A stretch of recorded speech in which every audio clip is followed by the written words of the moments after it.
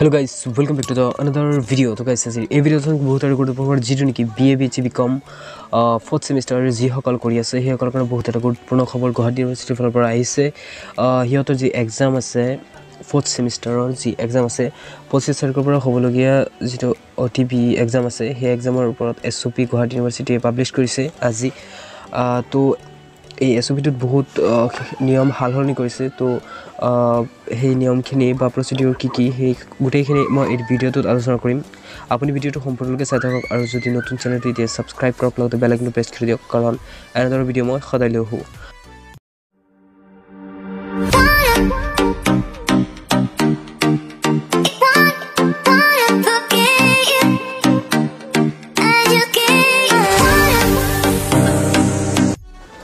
तो guys first of all आपलोगे सब परिছে ইয়াত নোটিছটো 20/9/2021 অৰ্থাৎ আজি ডেটত এই নোটিছটো পাবলিশ কৰিছে গুৱাহাটী ইউনিভাৰ্চিটি। ইয়াত চাব পৰিছে office of the controller of examination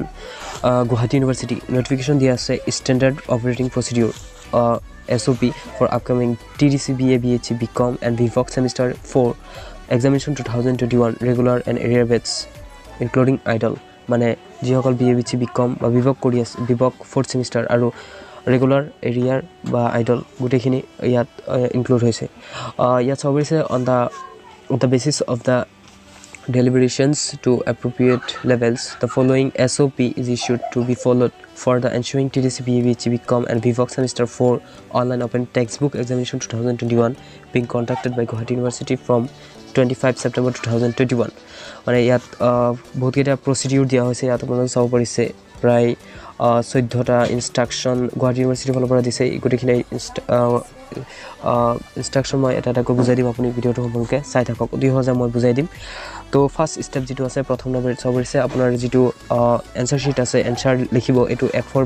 size পেপাৰত লিখিব লাগিব। আপোনালোকে আগতে যি এক্সাম দিছিল A4 সাইজ পেপাৰত এনসাৰ টেমপ্লেট যিটো আছে সেইটো সেই টেমপ্লেটটো লাগিব আপোনালোকৰ। ইয়াত গুৱাহাটী ইউনিভাৰ্চিটি অফিচিয়েল ৱেবছাইটত আপলোড কৰিছে এইটো টেমপ্লেট আৰু মই যিটো নৰ্মেল টেমপ্লেট আছে সেইটো লিংক ডেসক্ৰিপশন বক্সত থাকিব, আপুনি তাৰ পৰা ডাউনলোড কৰিব পাৰিব। তাৰপিছত A4 সাইজ পেপাৰ লাগিব। টেমপ্লেটটো মই ডেসক্ৰিপশন বক্সত লিংক দি দিম, আপুনি তাৰ ডাউনলোড কৰি প্ৰিন্ট আউট কৰি ল'ব আৰু আপোনাৰ ব্লেক বা ব্লু পেন ইউজ কৰিব লাগিব। তাৰপিছত 2 নম্বৰটো চাব পৰিছে all pages must contain page number at the top right কৰ্নাৰ মানে গোটেইকেইটা পেজৰ আপোনালোকৰ নাম্বাৰ দিব লাগিব, হয়তো এইখিনি কথা আপোনালোকে জানে। 3 নম্বৰটো চাব পৰিছে কুৱেশ্যন পেপাৰ যি আছে আপোনালোকৰ 30 মিনিটছ আগতে আপোনালোকে ডাউনলোড কৰাৰ সুবিধা পাই যাব। 4 নম্বৰটো এইটো এটা নতুন এটা অপশ্যন আপোনালোকৰ এড কৰিছে। চাব পৰিছে 4 নম্বৰত কি কৈছে মই শৰ্টকৈ বুজাই দিওঁ। 4 নম্বৰত এইটো কোৱা হৈছে যে আপোনালোকৰ যিটো এনসাৰ শিট আছে এক্সাম শেষ হোৱাৰ পিছত এনসাৰ শিট যিটো আছে সেইটো আপোনালোকে এইবাৰ মানে 25 তাৰিখৰ পৰা যি এক্সাম হ'ব ষ্টাৰ্ট সেই এক্সামত মানে আপোনালোকে অসম টেষ্ট যিটো গুৱাহাটী ইউনিভাৰ্চিটিৰ অফিচিয়েল অসম টেষ্ট যিটো ৱেবছাইট আছে তাত গৈ আপোনালোকৰ আপলোড কৰিব নালাগে। আপোনালোকে কি কৰিব লাগিব, আপোনালোকে কলেজৰ পৰা এটা এটাকৈ প্ৰতিটো এক্সামৰ বাবে এটা ইমেইল বেলেগকৈ মানে পৰীক্ষাৰ আগদিনা প্ৰভাইড কৰিব আপোনালোকক দিব। সেই ইমেইলত আপোনালোকে আপোনাৰ যিটো এনসাৰ শিট আছে সেইটো সেন্ড কৰিব লাগিব। অৰ্থাৎ অসম টেষ্ট যিটো ৱেবছাইট আছে সেইটোত অসম টেষ্ট যিটো পৰ্টেল আছে তাত আপোনালোকে আপলোড কৰিব নালাগে। এইবাৰ এইটো নতুন চিষ্টেম গুৱাহাটী ইউনিভাৰ্চিটিয়ে দিছে। তাৰপিছত 5 নম্বৰটো চাব পাৰিছে আপোনালোকৰ যিটো ডিটেইলছ ইনষ্ট্ৰাকশ্যন আছে সেইটো কলেজ অথৰিটিয়ে যিটো হেৰি আছে আপোনাৰ মাৰ্ক এভেলুৱেশ্যনছ বা এনসাৰ শিট মানে কলেজৰ পৰা আপোনালোকক আপোনালোক নোটিছ দিব কলেজৰ পৰা মানে যিটো এনসাৰ শিট আছে সেইটোৰ ওপৰত আৰু এটা নোটিছ কলেজৰ পৰা দিব, সেইটো আপোনালোকৰ আগলৈ দি দিব। তাৰ 6 নম্বৰটো চাব পাৰিছে college authority will arrange the receiving answer sheet student schedule dated 9 and 10 October 2021 মানে ইয়াত কোৱা হৈছে আপোনালোকৰ যিটো এনসাৰ শিট আছে মানে আপোনালোকে মেইলত ডেইলি আপোনাৰ যি এক্সাম আছে সেই এক্সামত আপোনালোকে এক্সামৰ এগেইনষ্টে আপোনালোকৰ এটা মেইল আইডি দিব। সেই মেইল আইডিত আপোনালোকেতো PDF-খিনি আপোনাৰ এনসাৰ শিটখিনি সেন্ড কৰিব। তাৰপিছত আপোনালোকে যিটো হাৰ্ড কপি আছে মানে আপোনাৰ যিটো হাৰ্ড কপি আছে সেই হাৰ্ড কপিটো আপুনি 9 আৰু 10 অক্টোবৰ তাৰিখে মানে কলেজত জমা দিব লাগিব ফিজিকেলি। তাৰপিছত 7 নম্বৰটো চাব পাৰিছে ইয়াত আপোনালোকৰ কোৱা হৈছে কলেজক কোৱা হৈছে যে college authorities R here by advise not to generate the print out of the PDF of answer sheet মানে কলেজক গুৱাহাটী ইউনিভাৰ্চিটি এডভাইজ কৰিছে যে যিটো প্ৰিণ্ট মেইলত যিটো PDF সেন্ড কৰিব ষ্টুডেণ্টছে সেইটো প্ৰিণ্ট আউট নকৰিবলৈ মানে এডভাইচ দিছে 8 নম্বৰটো চাব পাৰিছে ইয়াত কোৱা হৈছে মানে আপোনাৰ যেটো ইয়াত কৈছে না আপোনালোকৰ এনসাৰ শিটটো 30 মিনিটছ পিছতে আপোনালোকৰ কলেজৰ মেইলত সেন্ড কৰিব কলেজৰ যেটো মেইল দিব বেলেগ মেইল দিব ডেইলি হয়তো তো সেই মেইলত আপুনি 30 মিনিটছ পিছতে আপুনি সেন্ড কৰিব পাৰিব তাৰ পিছত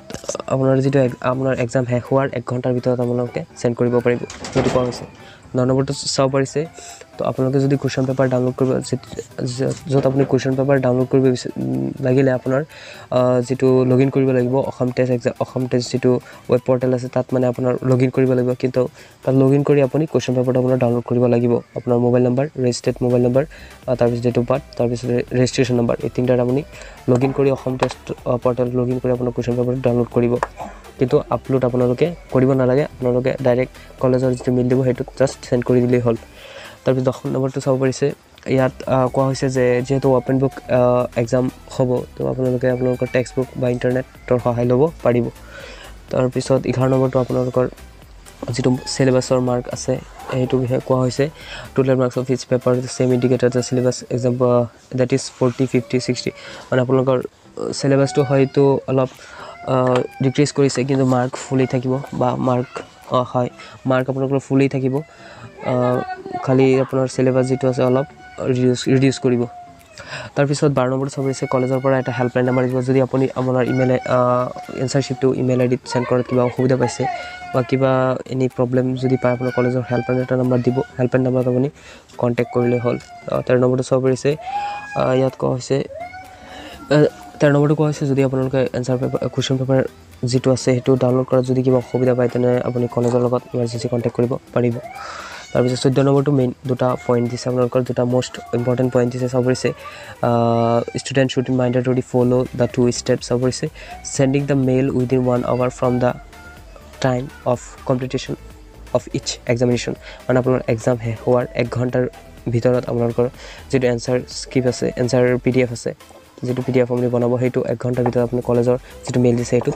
সেন্ড কৰিব লাগিব তো বি নম্বৰটো চাব পাৰিছে submission of the hard copies all the answer স্ক্ৰিপ্টস in the single envelope two there ৰেসপেক্টিভ college on 9th and 10th October 2021 মানে আপোনাৰ যেটো হাৰ্ড কপি থাকিব এনসাৰ আপুনি যেটো এনসাৰ শিটৰ হাৰ্ড কপিটো হেতু আপোনালোকে কলেজত সেন্ড কৰিব কলেজত সাবমিট কৰিব লাগিব 9 আৰু 10 তাৰিখে এটা আপোনালোকে বাকচ বনাই মানে গুটেকিটা এনসাৰ গুটেকিটা পেপাৰৰ 4টা বা 5টা যিমানখিনি আপুনি এক্সাম দিব গুটেকিটা আপুনি মানে পেকিং কৰি আপোনালোকৰ ৰোল নম্বৰ ৰেজিষ্ট্ৰেচন নম্বৰ যি আছে সাবজেক্ট কোড পেপাৰ কোড লগিনি লিখে মানে এটা বাকচত ভৰাই মানে এটা বাকচ টাইপত বনাই মানে আপোনালোকে সাবমিট কৰিব লাগিব 9 আৰু 10 তাৰিখে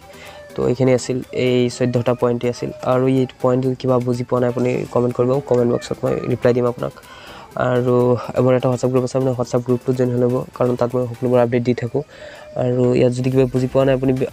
পুনৰ আপুনি ভিডিওটো চাওক আপুনি যদি কিবা অনুযায়ী তথাপি যদি অনুযায়ী আপুনি কমেন্ট কৰিব মই কমেন্টত ৰিপ্লাই নিশ্চয় কৰিম